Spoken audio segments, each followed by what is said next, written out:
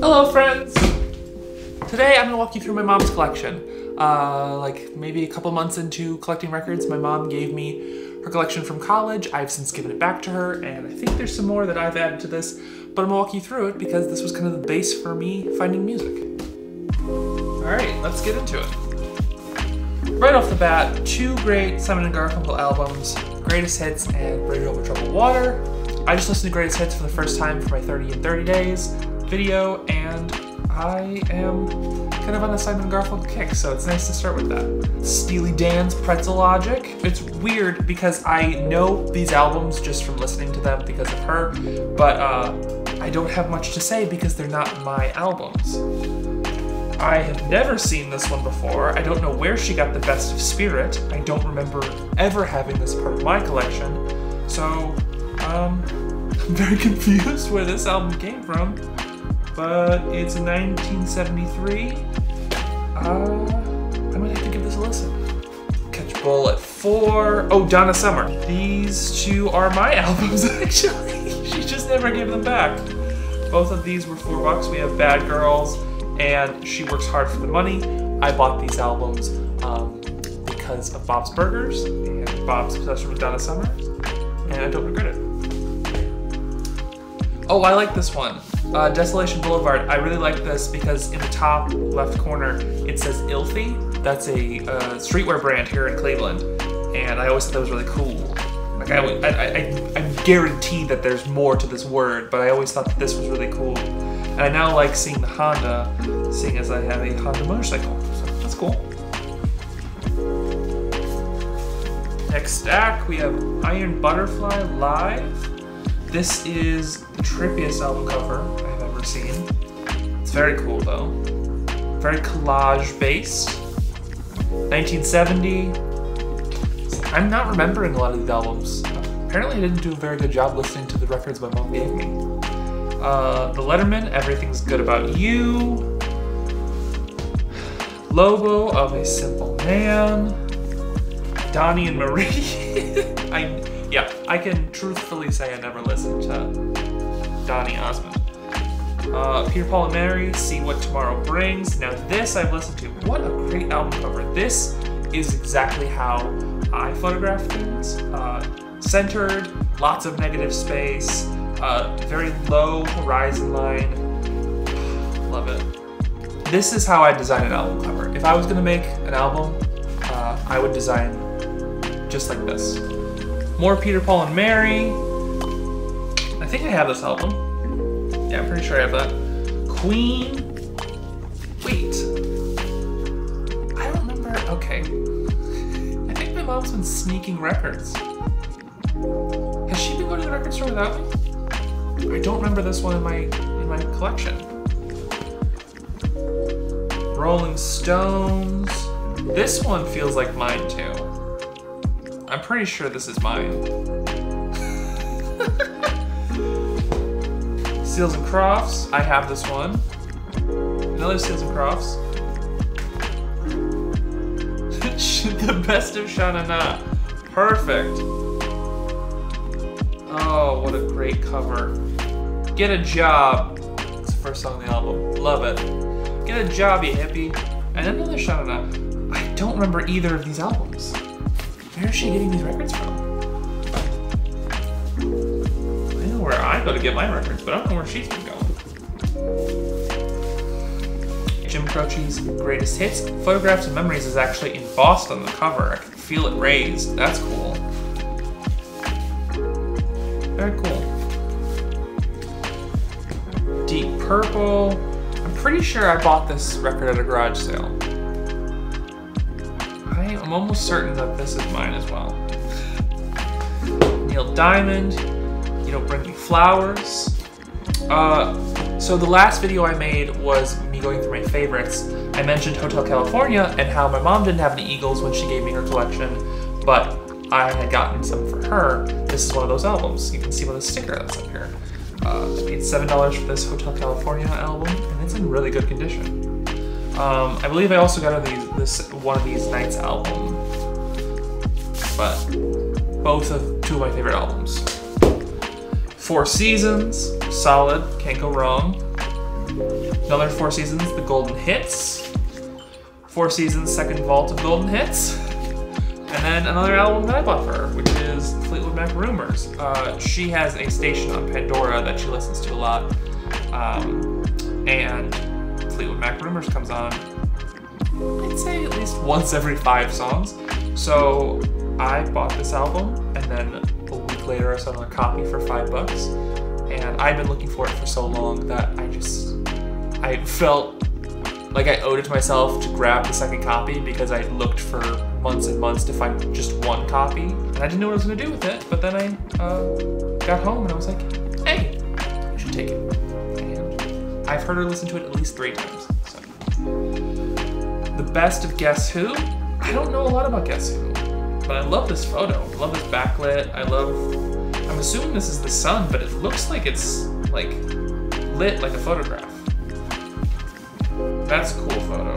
I like the haze that the film has. And I love this. Now, a lot of people, I shouldn't say a lot of people, I don't want to generalize, but I find that people look for the quality of the album, especially the cover, not just the disc, but I love when like there's pieces missing and like this is all kinds of warped. I'm wondering if the basement didn't flood because these were stored in a box laying down like flat. They were stored in a box underneath our stairwell until I was in high school. And so I'm wondering if this damage was back when she was listening to them in college, or if this was while they were under the steps. But I love this. I love the texture. I love that there's like missing pieces. There's pieces like all over on the floor right now. So I really like that in a record. I think it adds character. All right. Oh, this is her favorite album. So we have Chicago's Greatest Hits, and then we've got this Chicago album, which all the covers of Chicago, I don't know them by heart, and they're just labeled Chicago. But we've got this Chicago album. We've got this one that I bought at the exchange for $1. I have another copy of this album that I bought for her. I bought her this album. Here's a duplicate of that. And then this one, which is labeled $5. I'm pretty sure, except for the Greatest Hits album, I bought her all of these. And I'm not sure why I have 2 copies of each album in here. And I say I because I'm pretty sure some of those are mine. No, I think I gave those to her. But I think that I might have accidentally given her, like, I had the 4 and there was 2 and 2. And I think I gave her one of each, and then I also gave her one of each again. So she has my records. But it's fine, because I'm clearly not missing them. And I have my own copy of Chicago's Greatest Hits, so I think I'm kind of covered, if I'm being honest. Next up, we have Beatles 1962 to 1966, as well as the Beatles 1967 to 1970. The Blue Album is in my favorite selection, but I actually gave her these. These were part of the collection Lori gave me, and because I already had them, I was like, you like the Beatles? Here, take these. And I don't think I've ever heard her listen to those. Blood, Sweat, and Tears. I have my own copy of this. Not my favorite band in the world. It's okay. It's just not something I'm going to put on a regular basis. I don't know that she listens to it on a regular basis either. Boston. This was like one of the first couple albums that I listened to of hers, and I fell in love with it immediately, and I'm glad that I have my own copy, because it's just, this, if you're looking to find like a start in 70s rock music, I'd start with Boston. That's my recommendation. Best of Bread. I actually hadn't given this to her, and it was, when I was organizing the other day, it was lodged in my collection, and I was like, this is definitely yours. And she put it on the other day, and they're a funky band. Carpenters, Christmas Portrait, and then I'm assuming this is also Carpenters? Yep, Horizon. I love women's fashion in the 70s. I love women's hair and women's fashion from the 70s. That's all I'm gonna say about that. And then last stack, first one up is Air Supply Greatest Hits. I've never listened to Air Supply, but this, I like the sketch of this cover. And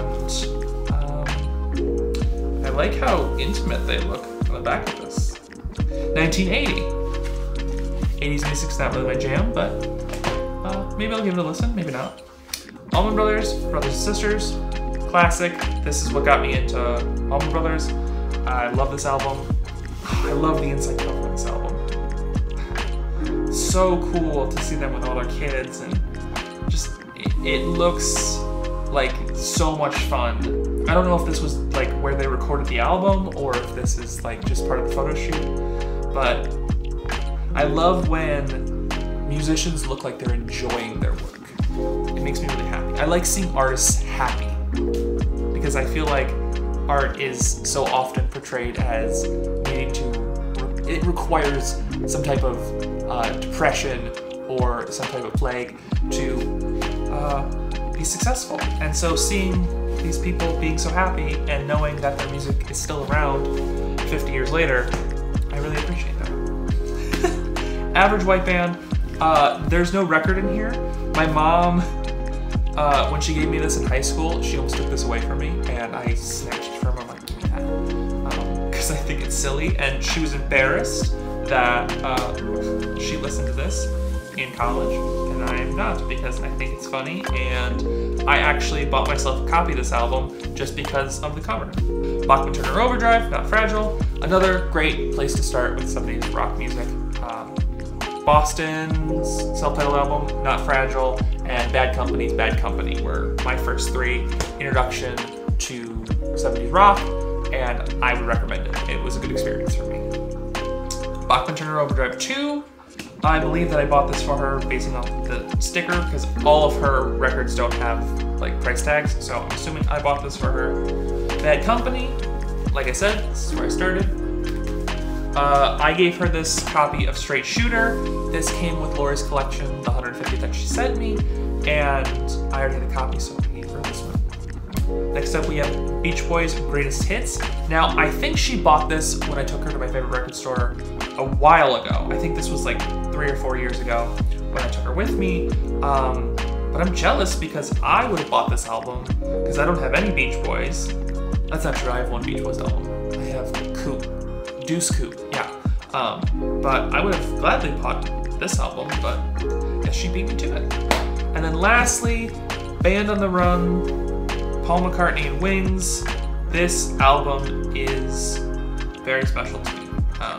I like this one a lot. As you can see, this one also got damaged, but there's also a portion of the actual record that skips because there's like just like a piece of glue stuck to it, and I love that. It makes me so happy. It's so charming because I can see the wear and tear and the use and the love. Like my mom loved these albums when she was in college, and it's so, like, you can feel that listening to this music. And I think that's why I love collecting records so much, is because not only do I get to enjoy the music, but I can feel someone else's love for the thing that I now have, and that's really special to me. So I really like that. Thank you so much for watching this far. I hope you enjoyed me going through my mom's collection. I have a Patreon where I have a list of all the records that I own. I guess if you were really interested, I could make a list. Well, you already saw everything, so never mind, you don't need that. But thank you for watching, and I'll see you again soon.